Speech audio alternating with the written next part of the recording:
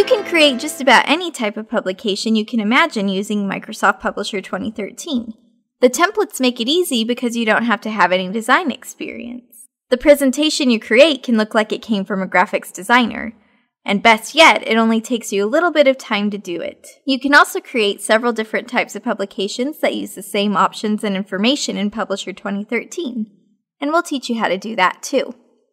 In this lesson, we're going to learn how to create a publication. We're going to use a template. Even though Publisher 2013 gives you the ability to create publications from a blank page, templates can make creating presentations a lot quicker and easier. To find a template, either open Publisher, or if you already have Publisher open like we do here, click on the File tab to go to the Backstage area, and then click on New. You'll see all the templates pictured here to the right of this green column. And you can choose one of the templates if you see one that you want to use. And if you have a specific template in mind, you can also use the search feature to find a template that you want. And that's located just right here above the blank publications. To search for a template, you'll just enter the type of publication that you want to use. We're going to search for a photo album. And just hit enter. And here you can see all the templates that match our search. Choose the template that you want to use by clicking on it. And then you'll see a description of the template. Click the Create button to create the template as a publication. It then opens up here in Publisher the same way your blank publication did in the first lesson. Now let's look at the page navigation pane for our template. You can customize any of the pages in the publication, and we'll learn to do that in this lesson. Now each publication you create, whether you create it from a template or from scratch, is going to be made up of objects. A picture that you insert, for example, is an object. A table that you insert is also an object. Text that you insert is contained within an object, and you get the idea. When you customize a publication, you'll customize the different objects by first selecting the object and then making the changes. Whenever you select an object, you'll see a bounding box around it. So for example, if we select this image, you'll see that the bounding box appears. And if you remember this simple step, it'll make customizing your publications much easier. Now let's start to customize the template we selected by replacing the images with ones of our own. Whenever you want to insert an image into a publication, you'll go up here to the Insert tab on the ribbon. And we'll learn all about images later in this course. But for now, let's talk about the very basics of inserting an image from your computer to replace a placeholder image in a template.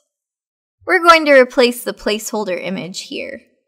To do this, go to the View tab, and here in the Show group, you're going to place a check mark beside the Graphics Manager. You can see the Graphics Manager opens right here on the right side of our screen. The Graphics Manager shows you all graphics in the template. It's easier to use if you put a check mark next to the Show Thumbnail option. That way you can see the actual images instead of just the names. Select the image that you want to replace by clicking on it in the publication or in the Graphics Manager. As you can see, it now has a thick blue border around it. When you hover the mouse over the image in the Graphics Manager, you'll see this downward arrow appears. If you click on it, you'll see a context menu as shown here. Choose Replace this picture. Then you'll be able to find the location of your image and select the picture that you'd like to use instead of the placeholder. Double-click on it, and as you can see, Publisher replaces the image for us, making sure the new image is sized and positioned correctly. Now if you look here again with our new picture in the publication, you'll see black marks all around the edges of the picture. They appear at the top, bottom, left, right, and all of the corners of the image. These are called crop marks, and this means that you can now cut away edges of the picture if you want. So for example, if I didn't want quite so much blank space on the bottom here.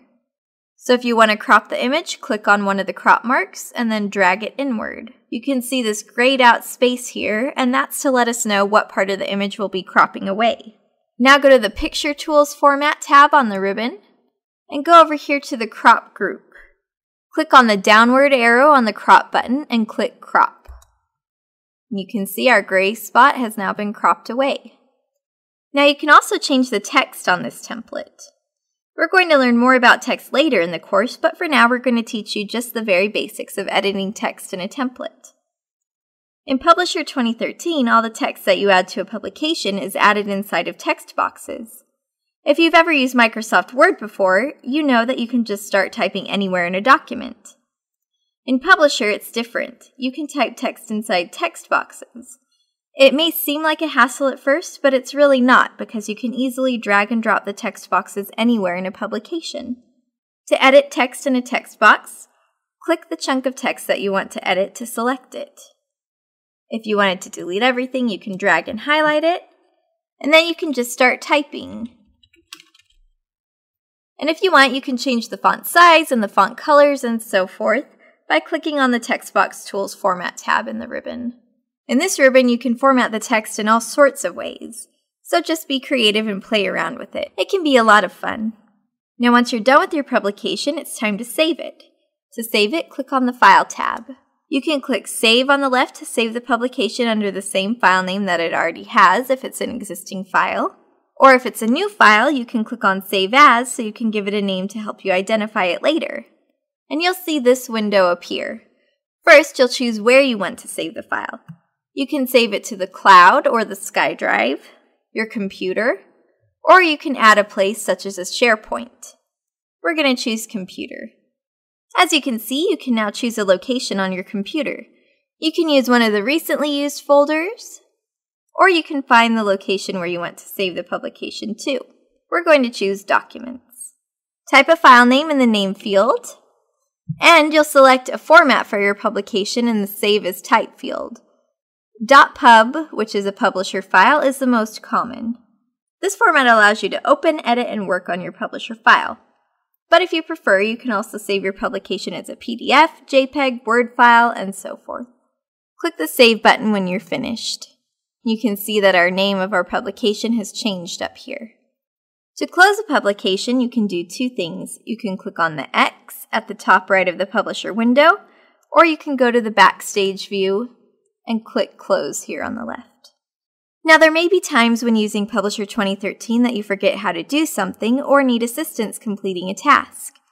To access the help files in Publisher 2013, click on the question mark symbol here at the top right of the screen. When you click on Help, you'll see this window open. You can search Publisher's online help by entering what you need help with in the search box, or you can choose a popular search topic. Click the X at the top right of the screen to close help.